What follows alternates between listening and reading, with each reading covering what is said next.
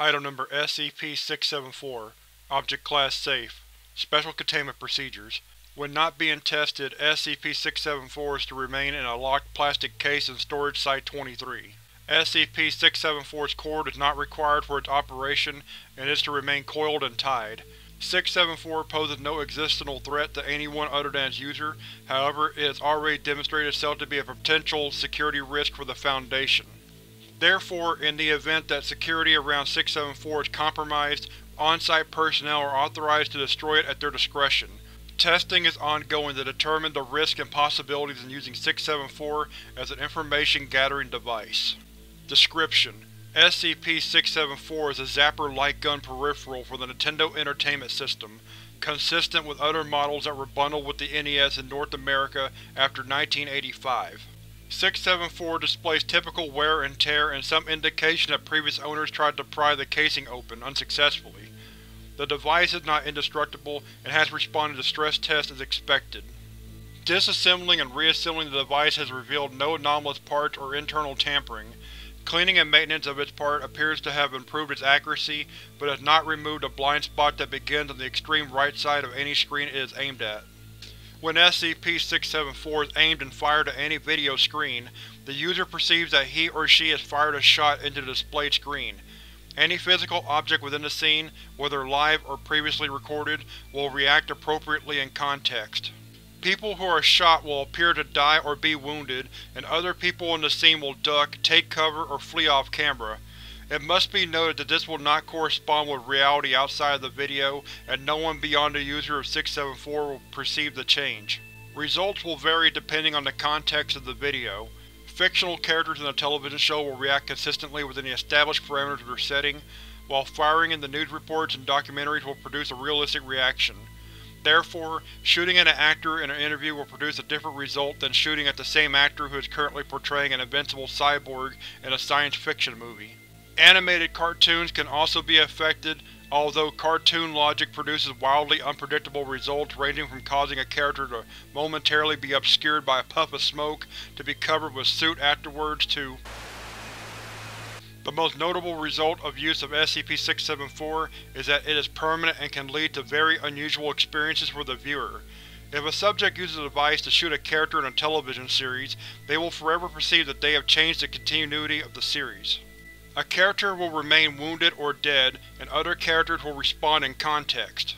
This will continue even if 674 is only used once and the viewer is never exposed to it again.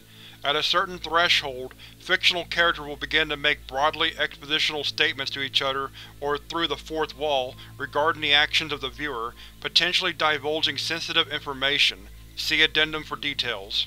Addendum: SCP-674 recovered from the home of a reclusive 33-year-old Caucasian male. Mr.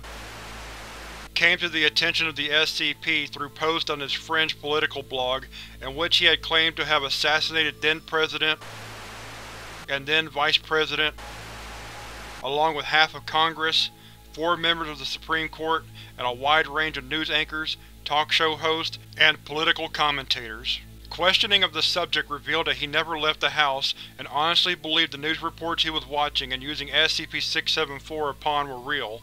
Mr. claimed that he was using 674 to stave off a military police state, however using the device to assassinate so many high-profile figures had the opposite effect on the video reality he was experiencing. His final blog post described an increasingly unstable global order, martial law, and detailed descriptions of catastrophes consistent with the hypothetical release of SCP and SCP, among others. Mr.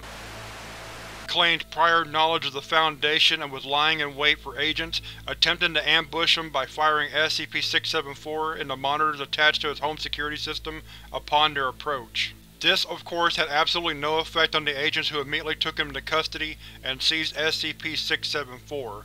Upon questioning, Mr. said he had discovered the properties of SCP-674 when he idly aimed and fired it at an episode of the cartoon, when one of the main characters was wearing a graduate's cap and singing about geography. He claims that after the character recovered, it wagged a finger at him and specifically warned that the SCP Foundation was going to get him if he continued to fire the device before returning to its song. Mr. perished while held in confinement. Security tapes show he had been alone and engaged in a heated one-sided argument with the security camera in the cell before being struck down by 3 .38 caliber handgun bullets. Testing Log SCP-674-1. Note: this text log was retrieved from the hard drive of Dr. partially melted laptop in his private quarters. Dr. had checked SCP-674 out for testing and was also recovered from his quarters. Dr. whereabouts are unknown. Data corrupted, extending to approximately 13% of the length of the screen itself. Widescreen televisions therefore have a larger blind spot than smaller screens. Data corrupted, yelling at me from the corner of the screen where I could not shoot him. Data corrupted. Urk would not go down no matter how many shots were fired. They always hit his shoulder or one of the nearby red shirt. Data corrupted. Cotty is pressed against wall to his left, safe in blind spot. Data corrupted. Pock claims he has reversed the polarity on a phase. Data corrupted.